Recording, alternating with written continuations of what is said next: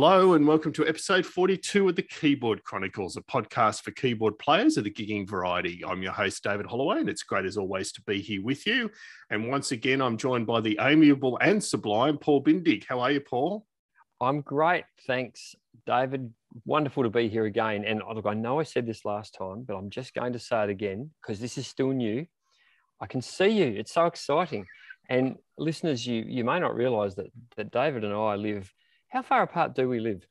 So, yeah, between Adelaide and Sydney, well, I'm south of Sydney, but it'd be, if you're in a car, it'd have to be 12 hours drive. Yeah, I think it's a bit more than that, David. I think it might be, I have driven to Sydney from Adelaide, but it's been a while. I reckon it might be something like 16 hours straight. Wow, yeah. It's a long way. And so, yeah, for all of our listeners, David and I, we rarely get to see each other. We've always done this voice to voice. So it's very exciting to be able to see you and hear you, David. And my goodness, you're a handsome gentleman. Oh, look, yeah, what can I say? Except I'm the, what's the old saying?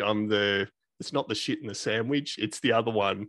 Anyway, I'm the you're the rose between one thorn. It's rose between two thorns. So I shouldn't have tried that analogy because it just doesn't work. Oh, it was funny hearing you try. That's right. So, yeah, we're back. It's great to be back. And thank you to those that have already provided feedback on the new format for those watching via video. As I've said prior, we're still continuing to release it as an audio podcast and we'll always do so. I know that's how so many people like to use it. We don't all have the luxury of just watching. So this is our episode where we talk to Jim Daneker. And now Jim is an amazing guy who manages to sort of hold three lives. He does some incredible touring playing with some artists that you'll hear in a moment that is really interesting to hear about.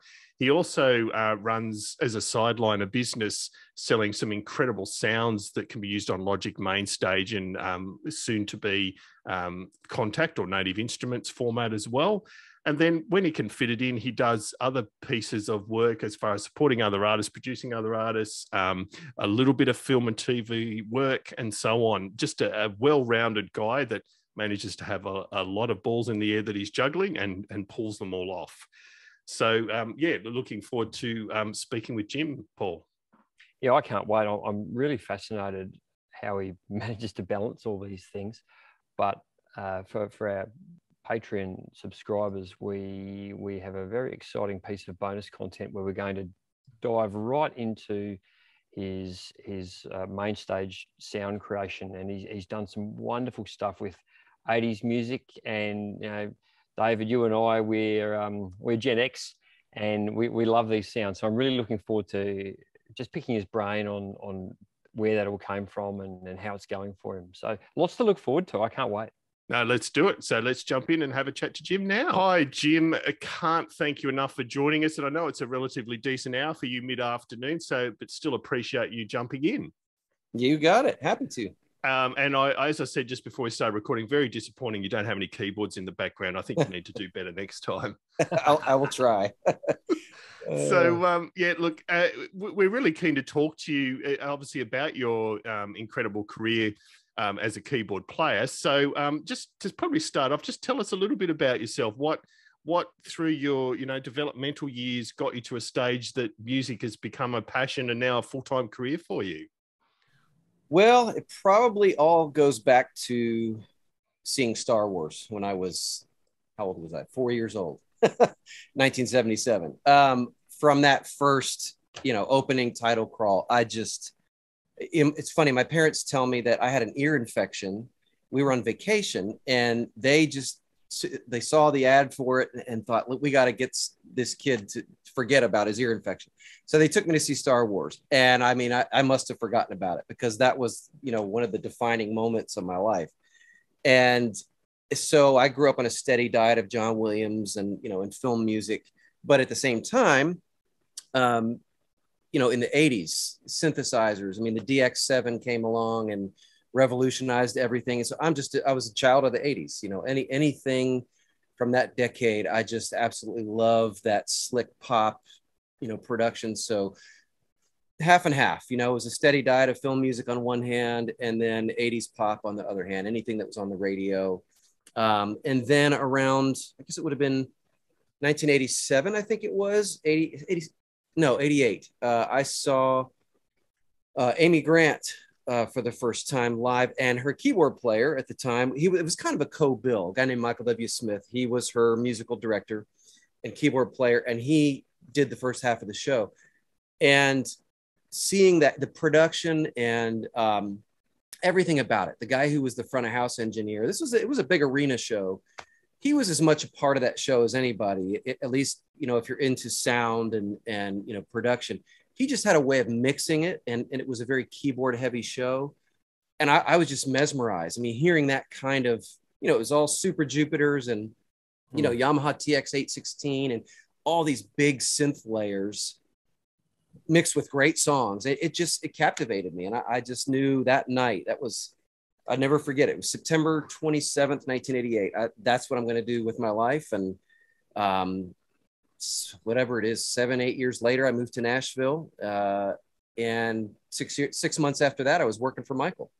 And that was 26 years ago. So that's the short version of the story.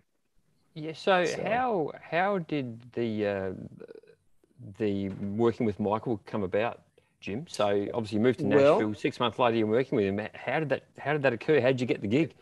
Yeah, it's a long story, but the short version is kind of what I just told you. There was something about his music that I really connected with purely on a musical level. I just loved his approach to pop songwriting. He's a phenomenal pop songwriter. And, you know, that mixed with the synth stuff, it's almost like, you know, when you hear somebody else's music and you think, gosh, if I could have written that, you know, not in terms of I'm that good, but there's something about it. And so it all through my teen years, he was just probably, you know, one of the artists I listened to the most at the time, along with the pop radio stuff. And I just thought, man, it would be awesome to work with him someday. And so after I graduated high school, you know, my parents made me promise that I would try going to college, but, you know, I didn't make it through the first week before I knew that this was not for me. And I ended up doing a whole first year, but I was paying for it. My parents couldn't afford to send me to college. And so I kept my promise that I would at least try it, but it just didn't last long. Yeah. So I ended up working at a music store, and that was very helpful because I was able to buy a lot of gear at dealer cost. And problem was I ended up buying more gear than I was selling. I was a terrible salesman. And but it was a great thing though, because for that year and a half that I did that, I learned a lot about gear. I got a lot of hands-on time with every new keyboard that came out. So fast forward to 1995, I just knew it was time to go. I knew that that Nashville was the place I needed to be to work with the artists that I wanted to work with. And so I just started sending, you know, demos and resumes and stuff to Michael's management office. Right. And lucky for me, there was a company out of LA who had just gone out of business. And that company serviced all the huge tours, you know, Michael Jackson and Madonna and Michael and Amy Grant. Those were two of the Christian pop artists who were also clients of theirs. So it all just worked out. It was the perfect time. That company went out of business, and I was sending these resume, you know, and demo packages into his office. And so they just called about 6 months after I moved to Nashville, and they said, we need somebody. You know, Pro Tools had just come out. Yep. The very first version was very primitive, but we need somebody that can build this elaborate system to run the show. And I was 22 years old. They didn't know me from anybody, but they gave me an extraordinary shot. And so the first year with him, that's what I did. I built this huge keyboard rig, and it ran that tour. And then the following year, when it came time to start touring again, I called Michael and I said, hey, look, you know, I can play, because when he would, this was still in his big pop part of his career. Yep. He was so busy all the time. He couldn't come to sound check. So because I grew up on his music, I could fill in for him. And so it was kind of like playing chess, you know, just putting all the pieces in place. So when the opportunity came, I was ready for it. And Michael gave me a great chance, and we've grown to be great friends. But yeah, that was 26 years ago. That's an amazing story, Jim. As you mentioned, you were only 22 at the time, and Yeah, and he obviously put a lot of faith and trust in you, giving you that chance. Yeah. Was there any? I'm sure he didn't just say, "Hey, Jim, we've got this massive tour. Can you run it?" I'm sure there was some sort of a bit of a feeling out process, and Sure, you showing him what you could do and that sort of thing. Yeah. Well, yes and no. I had to go and interview with his tour manager, who was he was this big Italian guy. It was almost like interviewing with somebody from the mafia. he even sat in this dark corner of Michael's office. It's like we joke that I couldn't see his face, and he basically just sat there. It was very intimidating. And he said, "Are you sure you know what you're doing? Because this is a big deal." And that was basically it. And I had to put it on the line. And I said, "Say, yes, I do." And I knew that I could do it, but there was a lot of, okay, I'm really going to have to go to school in a short time. And so I went out and bought my first Mac laptop, and I worked probably 18 hours a day, just absorbing myself in software. And the fun part was I got to inherit this room full of gear that had just come off of their previous tour. And it was like, this was the moment I was born for. I got to take it all apart and build it back the way I wanted to and wire it. But I tell you what, it was rehearsals for that tour were 6 weeks. Yeah. And the band would come in from 10 to 6 every day. And then I would start working. I would have to run, rehearsals. But when they would leave, I would work until probably 1 or 2 in the morning, just programming, all the stuff that they had worked on that day. So I didn't get much sleep. But when you're young, you can get away with that. Yeah, and I guess you're doing something you really wanted to do too. It was a dream job, right? Yeah, it was. Yes, it was like winning the lottery for me. I mean, it just. I really, really feel like I was born to do it, and it just, that's a big part of it. That, I forget the quote, opportunity meets preparation or whatever, and everything just happened all at the right time. I was in the right place at the right time. And it was, my brief college career, I spent every bit of that just drawing keyboard rigs in my notebook, like what would I do if I got a big tour? And somewhere I still have those notebooks, but it's fun to look back and like, you know what, for whatever reason, God picked me, and I'm very, very grateful, because it was a huge, huge opportunity. And it led to an amazing adventure as far as a career goes. And so, Jim, do you have a 22-year-old now when you tour with Michael that does all the hard work as far as that side of things goes? You know what? Yeah, there's, in fact, we just, on this past tour we finished, the fall and Christmas, we hired a new backline tech. He's basically a guitar guy. But all these years later, I really still do all my own tech stuff, just because I enjoy it. I come in every day and wire up my rig, and I suppose part of it is because I'm extremely OCD, and I don't know if I trust anybody to do it the way I want it done.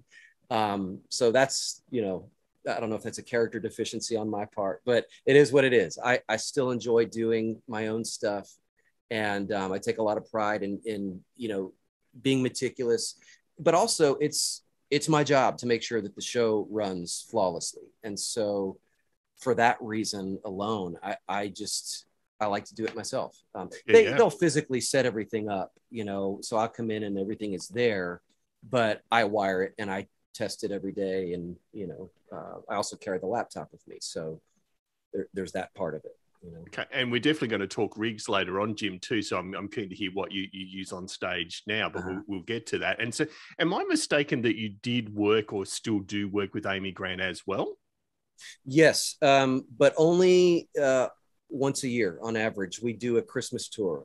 Most of the year, or actually I should say it this way, on average year from Michael is about 90 shows. Right. Some years a little bit more, some a little less.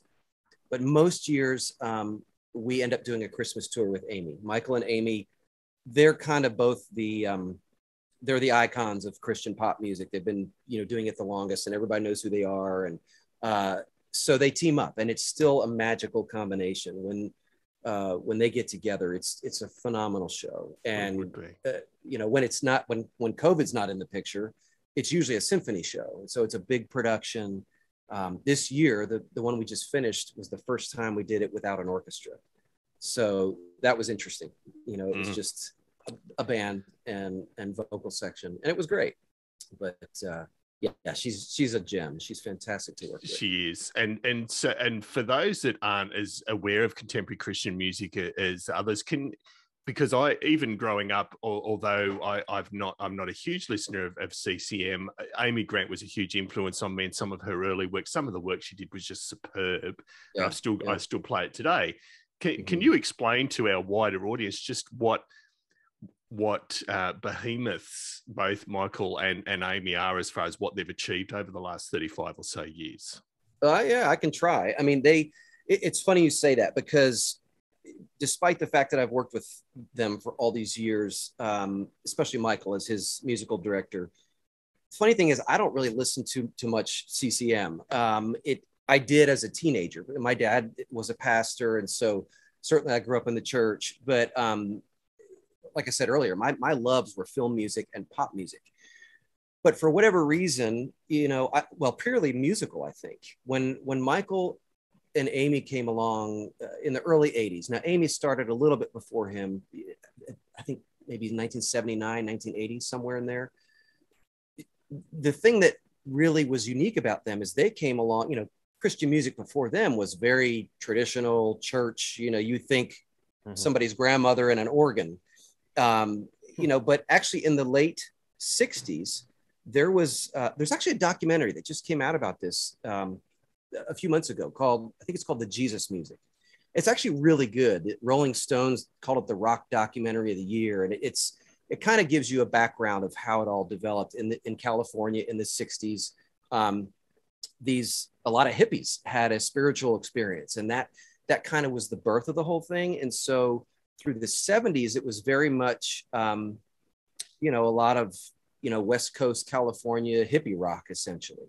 And Amy came along and, you know, had this idea that, well, you know, I want to do pop music. And so, you know, she would tell you her influences were James Taylor and, you know, a lot of the music that she grew up on in the 60s and 70s. But she just decided to do this pop thing, and it did really, really well. And so she's probably more known than Michael is. Most people, you know, when you say Amy Grant, they at least know who she is. Around 1984 or 5, I think she started having success on secular pop radio. And then she really hit it big around 1987 or 88, I think. I forget which record it was. There was one called Unguarded. There was Lead Me On. And she started doing duets. Like she did a big duet with Peter Cetera, which was, I think was on the second Karate Kid soundtrack. And so she started getting noticed on pop radio a lot. And by the early 90s, she had completely crossed over to where she would still call herself a faith-based artist, Christian artist, whatever you want to call it. But she just developed a huge following. And then Michael, at the same time, because he was hired as her keyboard player and musical director, he toured with her for those first couple tours. And then around the mid 80s, he started having a lot of success as well. And probably around trying to think when it was, 1991, he had his big pop hit, which was called Place in This World. And that was, I think it hit number 4 on Billboard. And so he had a good couple of years there as well of, you know, regular pop radio. But you know, they've done all kinds of things. And I was about to say, I think you raised a good point there, Jim, about doing all sorts of things and going back to your grandmother on an organ viewpoint, that they were different. And it wasn't just a matter of 3 or 4 chord songs. Right. There were songs that had quite a bit of complexity and variety.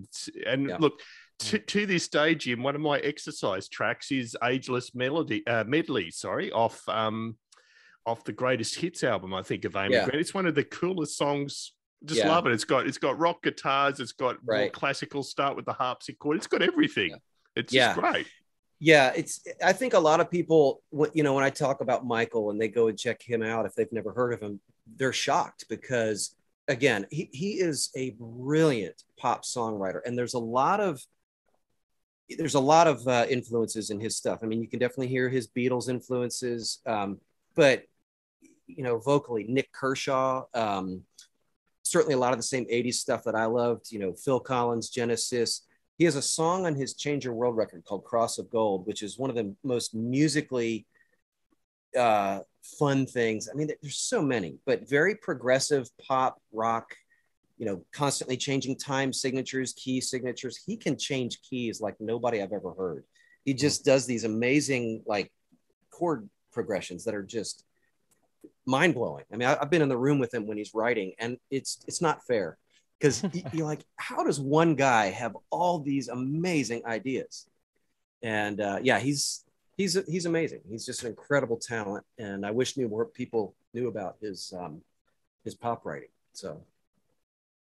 Yeah, it is amazing music, and I really encourage our listeners / viewers now to go and check out some of this music. It is absolutely fantastic, and there is a lot of complexity to it if you haven't had a chance. And on that subject, Jim, looking at some of the concerts that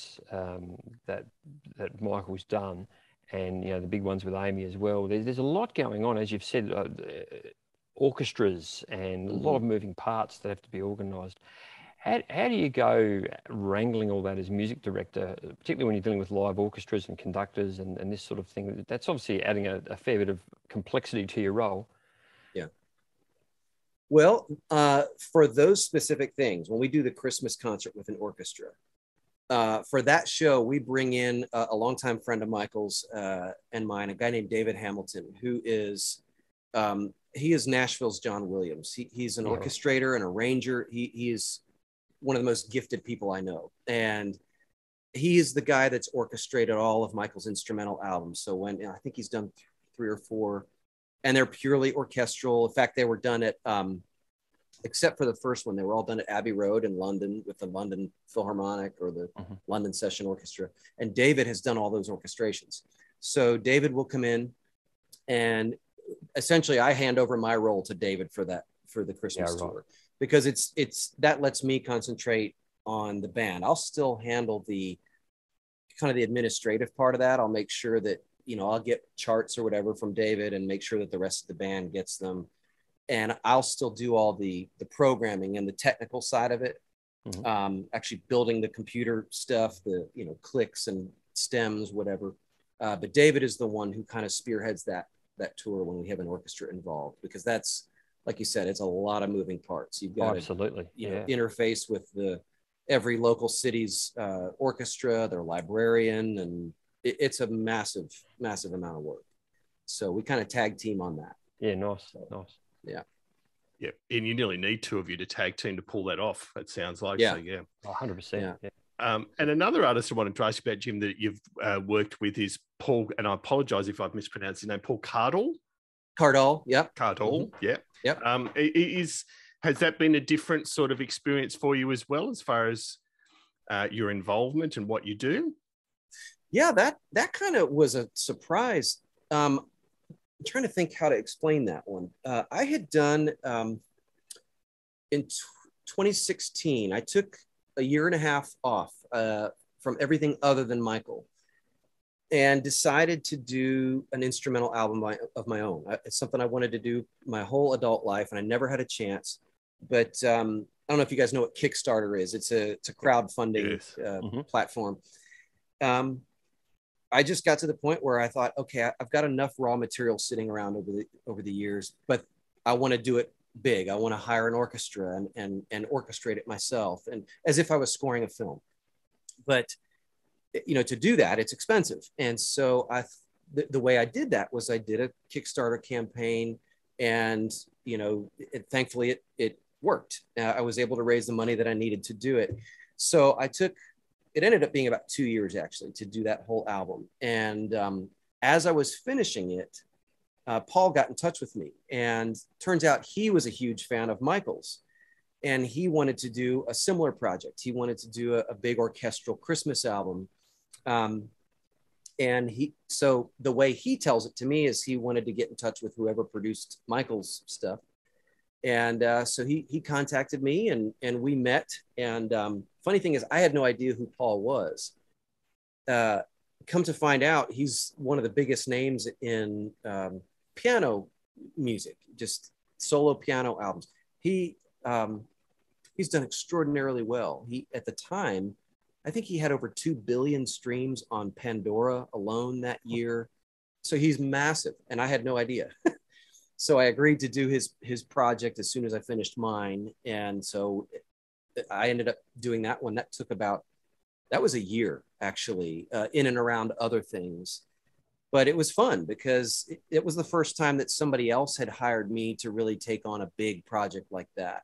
Mm-hmm. And we went to Ocean Way Studio here in Nashville and hired the Nashville string players. And the rest of it was all programmed. I programmed the whole record, all the orchestral parts, except for solo instruments. I always bring in I've got a friend who I have do solo violin parts. And I brought in a couple solo instrumentalists, like a guy named Steve Patrick, who's a big trumpet player here in Nashville. A few solo woodwind parts, but other than that, it was all, I programmed it all other than the string section. So, and Paul's great. He's become a good friend, and it was a fun project. So yeah, and he's very successful from what I can tell too. Yeah, he's done great. He's won. I don't think he's won a Grammy, but I think he was nominated for one. Mm-hmm. I know that project that we did together was in the running, but I think it fell just short of being nominated. But it debuted on 9 Billboard charts at the same time, which is, as far as I know, has never happened before. Congratulations! So it did well. So you mentioned to us earlier, Jim, that I think you said it was your 4-year-old self who was inspired by the opening strains of John Williams in the cinema. Yeah. And you've been able to carve out a really good career for yourself in film and TV work as well. Yeah. How did that come about?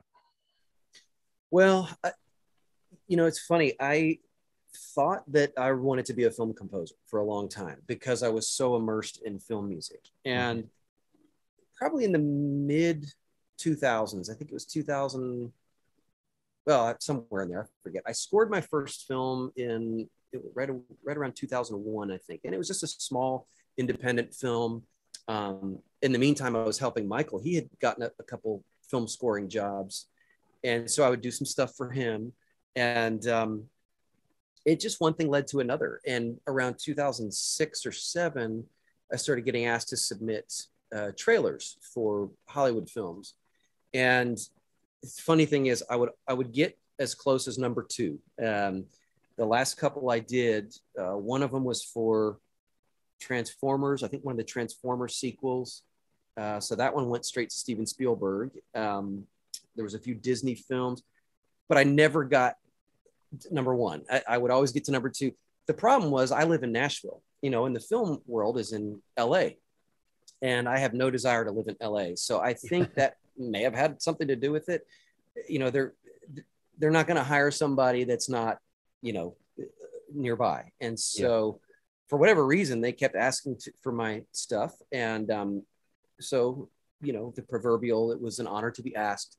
But fast forward a few years, I did a feature film for a guy who's become a good friend. And it was a great learning experience. That was in 2010, I think. But that made me realize that it is an extraordinary amount of work. And it taught me that it's not something I want to do full time. It's, exclusively. So I did enough of it to realize that it's fun on occasion, but you kind of have to do it or not do it. And I just decided if I were going to score films again, it would have to be something that was so undeniably the right thing at the right time. And so I've kind of stepped away from it for a while. I'll still do some smaller things, some documentaries or whatever, but the last several years have just not really allowed for it. I haven't, I'll get an offer sometimes for stuff. I've just turned it all down because it's, I haven't found anything that really feels like it's the right thing. If you're going to do it, James Newton Howard did a documentary or a some kind of interview, I forget what it was, a few years back, and it was one of the best descriptions of being a film composer. He talked about how every day for 6 weeks straight, he would wake up, or he'd start at 9 in the morning and he'd work until 9 o'clock at night. So 12 hours straight. Then he would hand it over to an orchestrator and then a copyist. And, 24 hours later, they're playing the parts on that were written 24 hours before. And it made me realize, you have to be so immersed in it. You have no other life. And very few people are cut out for that. And bottom line is, I need to sleep. I've got to get at least 8 hours sleep or I can't function. Yeah. And those guys, they just do it at a level that, look, I love my family too much and I love my life too much. It's just not something that I don't know how to say. I think you know what I'm trying to say. Yeah, I think logistically it wouldn't work for you. If you're doing 80, 90 shows a year plus your other work we're going to talk about later, you just physically couldn't make it work. Right. That's it. I mean, it's not that I'm closed to it. I mean, I love scoring, but I've found that because I have such a short attention span, I think that's the other thing. Yeah. I've learned about myself that I can't stand having things hang over me for long periods of time. It just drives me crazy. And so I got to thinking, you know what? It's a lot more fun to just do a trailer once in a while, because it's a 3-minute piece of music and then it's out of your life. And you can do that in a day, and it just allows me to do stuff that I really, really love to do. And so maybe someday, I love film music as a medium. I listen to it all the time. But it's been a while since something has come across my desk that makes me feel like I need to give up everything else in order to do that. So. And you've also mentioned you're immersing yourself, and let's talk about your album at Alta for a minute. So, I mean, I listened through it a couple of times in the last couple of days, and I absolutely loved it. So you did obviously, devote yourself, as you said, aside from Michael, to recording that album. What was your approach? And sorry, just one other comment. When I listened to it, I thought, knowing your plug-in and technical back, I thought Jim has done an amazing job with things like Spitfire audio plugins and stuff, all those strings, then realized that you actually had an orchestra record a lot of it. So just talk to us. That's how, impressive it sounded. Talk to us about the process of doing that album. Well, the long and short of it is it's something I wanted to do my whole life. And when I look back, I realized that every time I thought I was ready, I wasn't ready. From a creative standpoint, hindsight is always 20/20. And all those years I thought, okay, I'm ready to do this, but I didn't have the material. I had scraps. I had a lot of scraps of ideas many of which made it onto that album. But it took going through an utter hellish period of life to have anything to write about. They say that the best art is born out of pain. And for me, that's so the case. I won't get into the personal aspects of it, but my life fell apart. And this was right around the time I was doing those film trailers. I was getting asked all the time to submit trailers, and I was getting so close to that. And life on the personal front was falling apart. Long story short, my first marriage ended, and it ended dismally. And it was just a very, very dysfunctional several years. And it was so painful. I couldn't write. All my creativity was gone. And I just thought, you know what? I'm going to have to get another job. But all that to say, I had to put everything on hold for several years. And on the other side of it, when I came out of it, got remarried several years later, found an amazing girl who has just utterly turned my life around. I mean, she's an amazing, amazing person. And so all of a sudden I found myself being creative again, and all the stars aligned, so to speak, to where I felt like, wow, all of a sudden I'm writing stuff that I never would have written before had I not gone through that really tough stuff. And so I as you know, that whole album is instrumental. There's not a word on it, but there's parts of that album I feel like are my life story set to music. Hopefully you can hear that there's some pain in there. and there's also triumph. And I just thought that was the thing to do. Okay, now I'm ready finally to tell this story, but I just didn't have the material. And so, you know, on the creative side, there's that. And then on the practical side, there was the aspect of, well, before that, you know, Kickstarter was not around. There was no way I could have made that record until the crowdfunding idea came along. So it was the right thing for the right time. And the other thing is, because I hadn't done any film scoring in several years, still thinking that I might want to, I realized I'm going to have to do an album as a business card, essentially. Here's an album of 12 different songs, or whatever you want to call it, that, you know, they're each slightly different in terms of style and approach. And so it ended up being a business card, basically. It was a way to, first of all, check off a bucket list item, a dream that I always wanted to accomplish.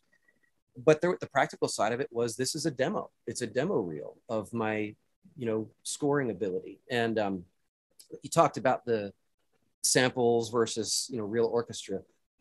I don't know what the percentage is, but the majority of what you hear on that record is samples. I programmed the entire thing. Yeah. But yeah, there's no getting around. You've got to have real human beings to get that kind of string stuff. But it's all, the string section was really small. It was I think it was 22 players. But I stacked it 3 or 4 times. And then I also, you know, the foundation of it is all samples. So it was, you know, to make it sound big and epic. So the movement, you know, the stuff in between notes that it requires human beings to accomplish, that's real. But like all the big brass stuff and woodwinds and percussion, that's all programmed. The rhythm section is all live. I mean, so it's a good mix. The drummer, the bass player, some of the guitars. I actually played some of the guitars. I'm not a guitar player at all, but you know, I knew exactly what I wanted. So some of it was overdubbing one chord at a time and, you know, piecing it together. So I taught myself enough to just be able to get a solo down or whatever. But yeah, it was a blast to do that project. And I'm hoping to follow it up, you know, sooner than later. And but yeah, it was a way to just do something I had always dreamed of doing. And so, yeah. In 2020, you released another album, Equinox, and to my ear, having listened to both, at Alta feels like a really bombastic, extroverted, as you said, a telling of a life story and triumph and pain and those highs and lows that go with it. Yeah. Equinox sounds to me to be quite a bit more introspective. Yeah. And maybe more of the introvert album, if you like. I'm really interested in the approach from a creative point of view that you took towards that album, but also from a business point of view, because I believe you've offered that for physical sale rather than via streaming services. Well, here's the funny thing. Until you mentioned it, I tend to forget about that whole project, probably because a large portion of it is just musical scraps that I had sitting around. You mentioned Spitfire a little bit ago. The funny thing is, I had downloaded all their Spitfire Labs pianos, and they're so quirky and organic, and they've got a bunch of noises in them. And one day I had just done some listening to, I forget who the artist was. A friend of mine on Instagram, I think his name is Tony Anderson. He did a similar project, and I thought, you know what? I've got a ton of that kind of stuff sitting around, just these little piano improvisations. And so probably half of it was already done, or at least, you know, in some form. And I'm a big believer in seasonal music, like in the fall over here or up here. Everything, you know, gets very quiet and introspective. It's just an introspective time of year. It gets dark early, and I tend to write it differently when it's like that, you know. And so between going through my hard drive and finding all these little ideas, I thought, you know what, why not just take an hour a day after I'm done with everything else and just improvise. And in a month's time, I'll probably have a record I could put out. So that's what I did. Cool. The first half of it was just finishing a couple ideas that I had already sitting around. And then the rest, I decided to not edit, just shut my eyes, play, and see what happens. And other than, fixing a bad note here and there, it's all just stuff that stream of consciousness, taking a few minutes and just doing it. And it's actually opposite though, as far as physical versus digital. Equinox it's only digital. At Alta, I had done physical product for that one, but Equinox is purely just on my website and Gotcha. All the streaming services. But yeah, that was a fun project because it was something I didn't really expect to do, and it honestly just kind of came out of nowhere. I just I was looking through my ideas folder at one point, and I thought, what, I've got enough here. I could probably just put out something. And like you said, the idea, it's so opposite of Ad Alta, where Ad Alta is big and bombastic and cinematic. This is completely the other direction, just very quiet and contemplative, and, music to stare at a fireplace by. Yeah, it makes a nice contrast, I think. Yeah. So. No, very nice indeed. And so now we're going to get to, for some of our watchers who will have been looking at those wonderful flashing lights in the background, Jim, so let's talk a little bit about your rig. And obviously there'll be the rig you have with Michael and then what you use at home. But let's just talk about the Michael rig at this stage. What is your default rig that you use? So it's funny you ask. I actually, people have been asking me to do a rig video for years, and I should have done it a long time ago, because now it's not interesting at all. It's just a controller and a laptop. But on my YouTube channel, I did do one back in fall, and it does. I think it's interesting. It's in some ways. It talks about the main stage aspect and just the physicality of it.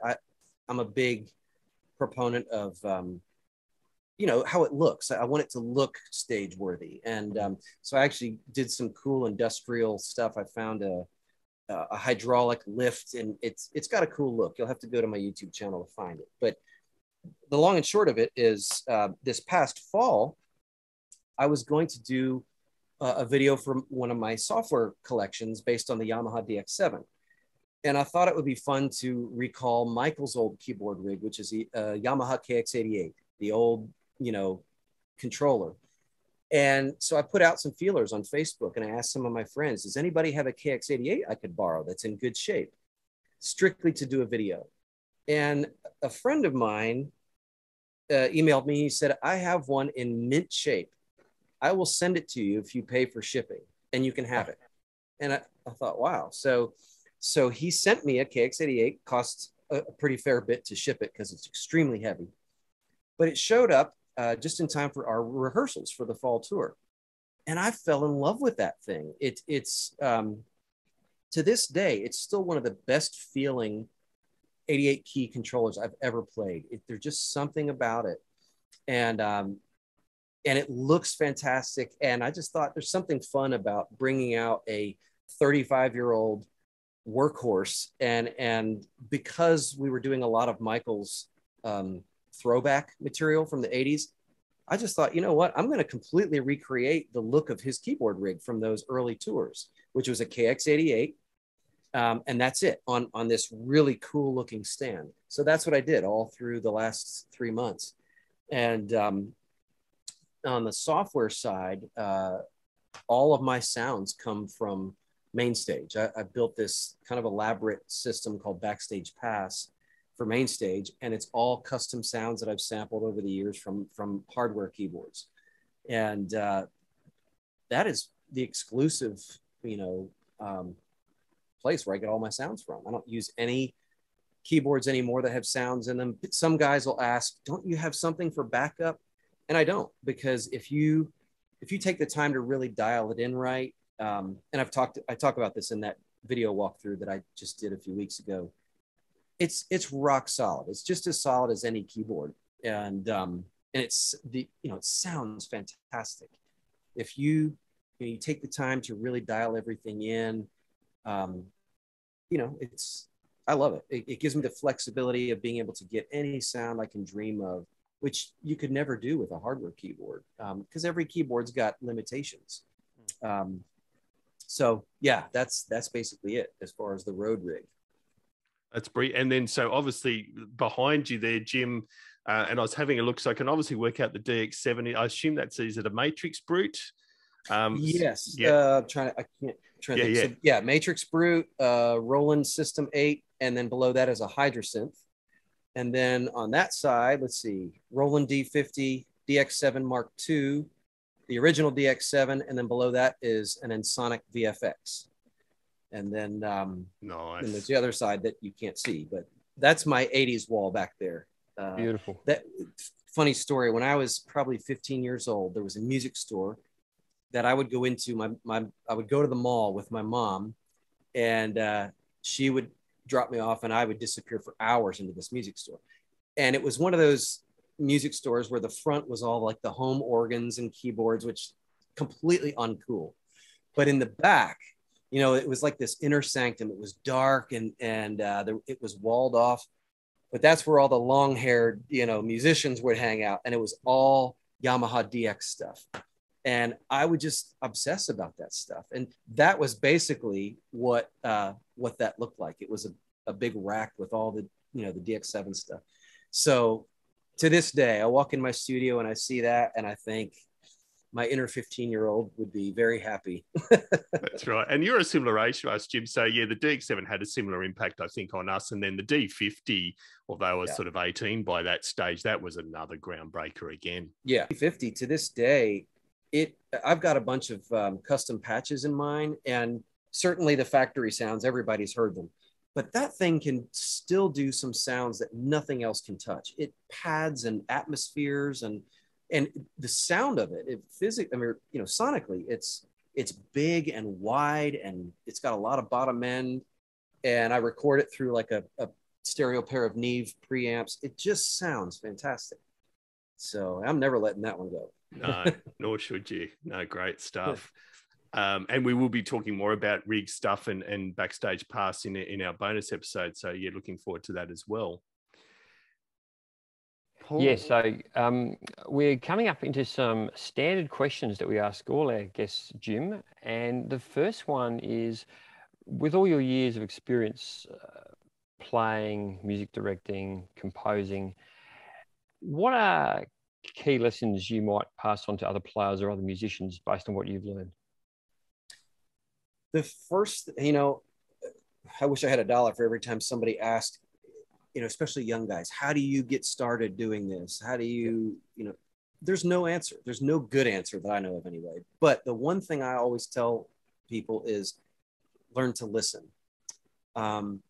Listen to music you love and try and pick it apart. First musically, but also sonically. You know, I think one of the reasons I'm good at what I do is because I've developed a really good ear. You know, and it's funny because the way I grew up, I was the only one in my family who was really musical. So there wasn't much variety in the house as far as music. I would just, you know, I'd hear stuff on pop radio, like I said earlier.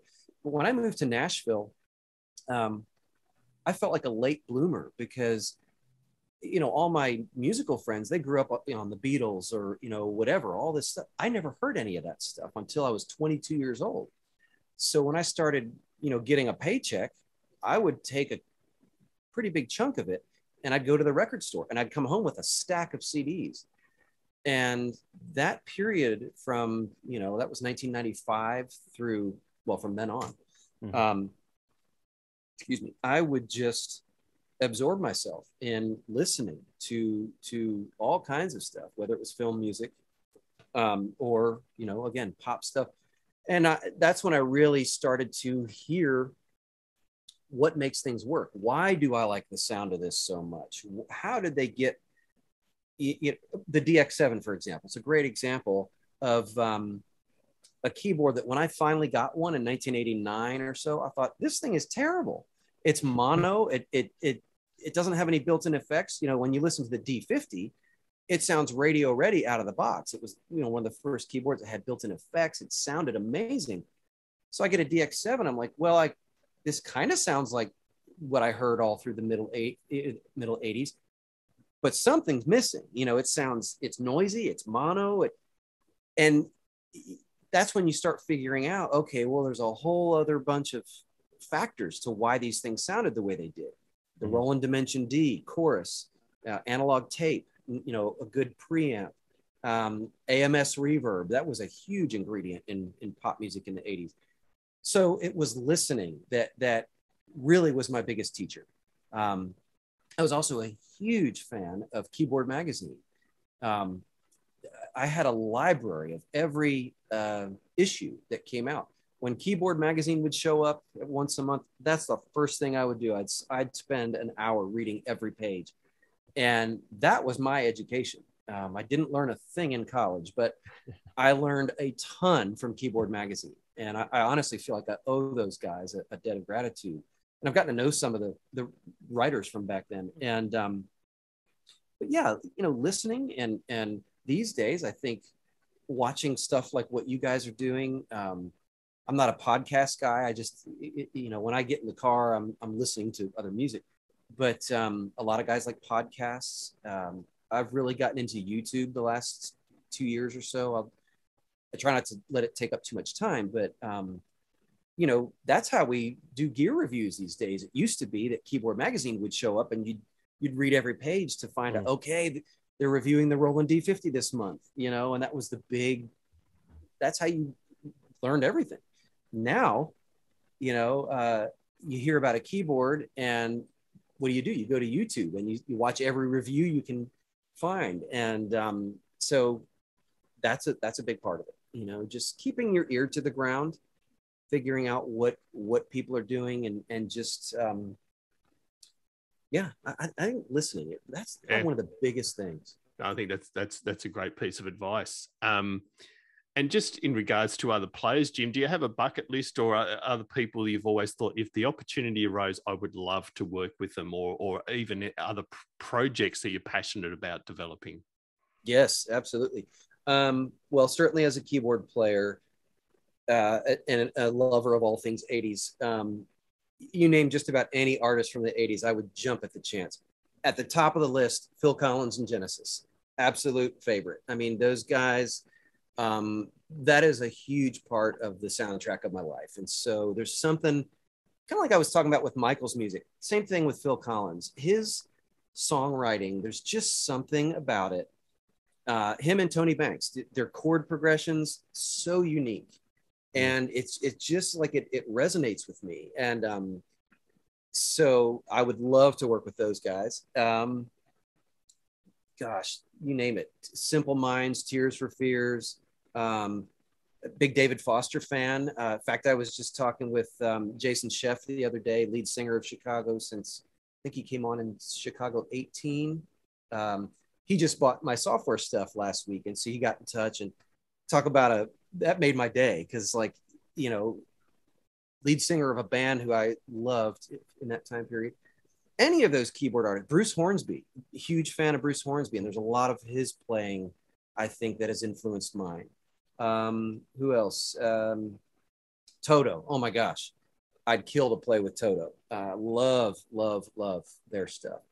Any of that kind of stuff. You know, it's a hell of a bucket list, Jim. You need to get onto that. That's a hell of a bucket list. Well, you know, it's funny you ask, because I'm actually brewing an idea that I probably shouldn't talk about because I don't want anybody to steal it. But it involves a lot of those 80s artists, and if I can pull it off, I think it's the ultimate bucket list. So stay tuned, because it's probably gonna be later this year until I can do some fishing and see if I can make it happen. But it would be epic, and it's something that I'm really, really dreaming about.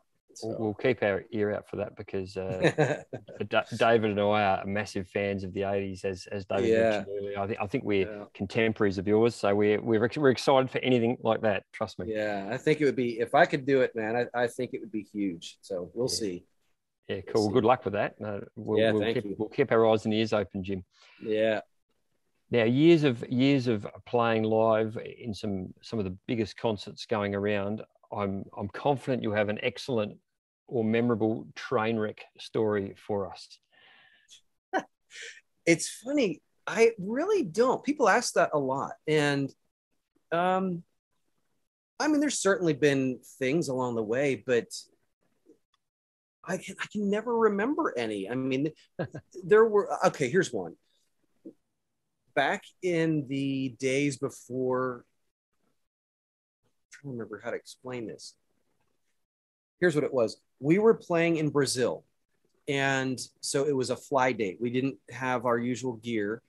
And it was a stadium show. So it was 100,000 people. And we, for whatever reason, I don't remember why, we had to put all our background stems and click on Tascam DA88 tapes, competitor to the ADAT. Mm-hmm.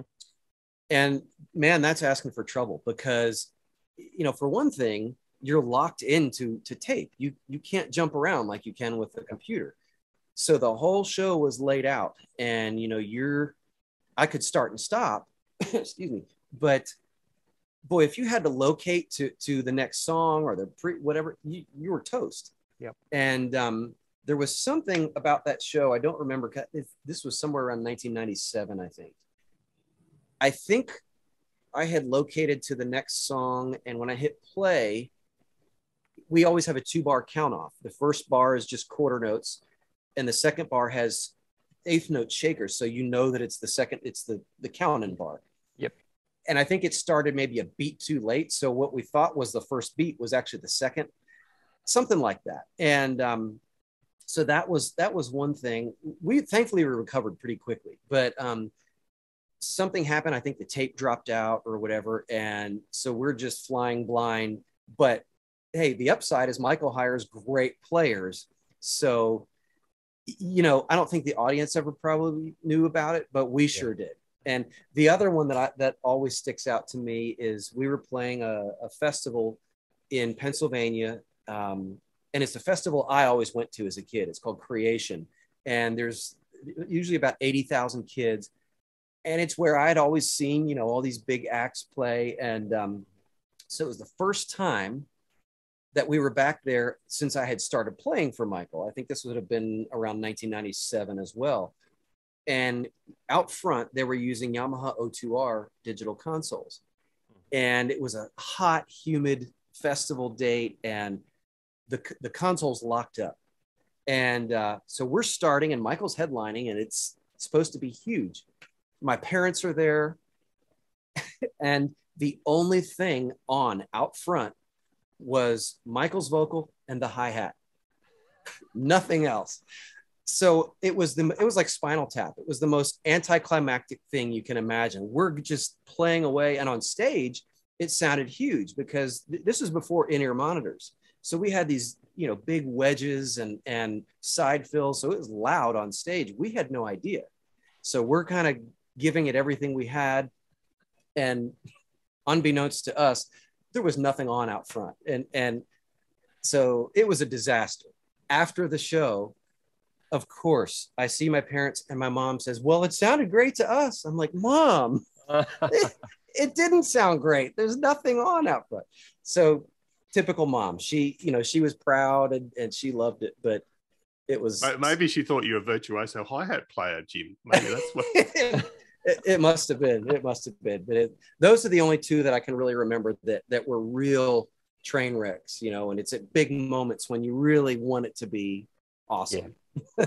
I think they're excellent ones all the same. So well done. Yeah. And the other one we do regularly is we ask our guests to tag other keyboard players they would love to hear interviewed. So any fellow players that you go, I'd love to hear more about their life story. Oh, man. Well, Tony Banks, probably because I've been listening to a lot of Genesis, if you haven't interviewed Tony. Those other, Bruce Hornsby's a good one. Hey, I might be able to get Michael an interview with you if you like. Your readers might like to hear him.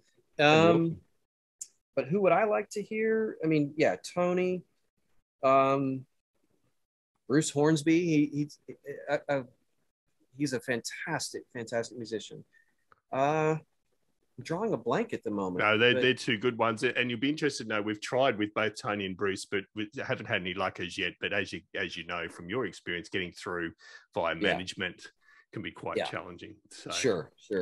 Yeah. Good picks. Yeah. And moving on to our final question before we move into our bonus content around Backstage Pass, which I'm really looking forward to. What are 5 albums, discs, your Desert Island discs that you could not live without? Woo, boy, how do you narrow that down? Yeah, exactly. Hard question.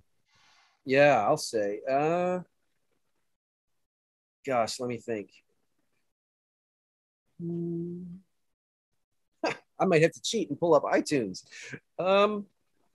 That's fine. I would say Invisible Touch, Genesis.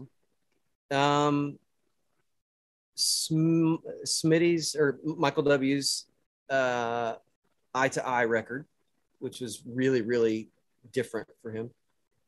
Let's see, that's 2. Any John Williams score, probably the Star Wars score. Think here. Mr. I forget the name of the record, but I know the one you mean. Yeah. You know which one I mean. Yeah. And let me think, something else from the 80s. Gosh, if you name one, I could probably give you my stamp or yes, There'd have to be a Phil Collins in there, I'm guessing. Yeah. Which one though? I'm terrible about remembering album names. I remember songs. I'm just trying. I feel terrible too. The one with the studio and everything on it, I can't even think of. Yeah, no jacket required. No jacket required. Yeah. You know what else? One, I can't remember which record it is, but they're going back to the listening thing. I've got these incredible PMC monitors, which it's one of the things I sold everything that wasn't nailed down a few years back, because once I heard them, I was like, I've got to have these monitors. They were extremely expensive though. But one of the first things I listened to was Phil's song, I Don't Care Anymore. It starts with toms. And, Hugh Padgham, the way he recorded those toms, you go back and read about that. It's just drums in a room. And it was done in 1980, 1981, something like that. It's one of the best sounding recordings I've ever heard. And when you crank it up on these monitors, it's a religious experience. Yeah. And then, you hear the Prophet 5 come in with the pad and it's very sparse in terms of production.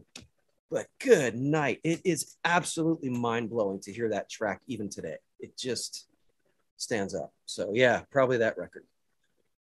Good calls. Jim, thank you so much for taking the time. I really appreciate it. You've had an amazing career with lots more to go. You're only young like us. So there's many more years of work left for you. So no, we really appreciate you taking the time. Thank you. It's good to be here. I appreciate it. Well, that chat delivered on everything I thought it would, Paul. Yeah, wasn't that great? And I know you say this every time, and I always think aren't keyboard players nice people? Yes. I'm still looking for that bastard. I'm still looking for them. And I mean bastard in an all-encompassing gender viewpoint. We just need a bastard. Yeah, well, yeah, we need one of those real cringe interviews, like when, was it Michael Parkinson interviewed Meg Ryan, where he just got nothing out of her and she was really hostile. I'm sure that'll come, but maybe we need to start interviewing, I don't know, not keyboard players. Now you're opening up a can of words. So would it be drummers? No, it'd be lead singers and guitarists. Yeah, probably. But we've all played, and listeners and viewers, you play with various personality types. You know the sort of people I'm talking about. But keyboard players, without fail, are wonderful ladies and gentlemen. They are, absolutely. So yeah, look, thank you again for joining us, everyone. We'll be back again in a fortnight or so. But as always, we love to hear from you, particularly as I said prior, feedback on the new format. Our website is www.keyboardchronicles.com. We're on Facebook at facebook.com/Keyboard Chronicles and on Twitter at the Keyboard CHR1. If you like good old-fashioned email, then we're always keen to hear from you at editor@keyboardchronicles.com. As Paul has mentioned, we do have a Patreon account, and that's where you'll be able to hear the bonus content where we talk to Jim, for example, about his Backstage Pass software, what he went through to develop that and what his plans are for the future. And for basically $2 a month, you can help us go from strength to strength and hear even more interesting insights from some great players around the world. Paul, as always, thanks for jumping in. Oh, it's been a pleasure, David. Thank you for inviting me along once again.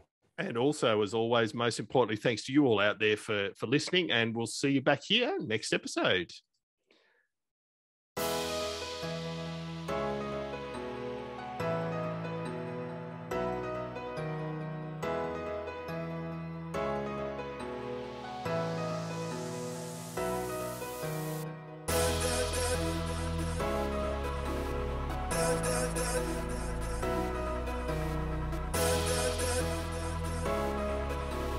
Da, da,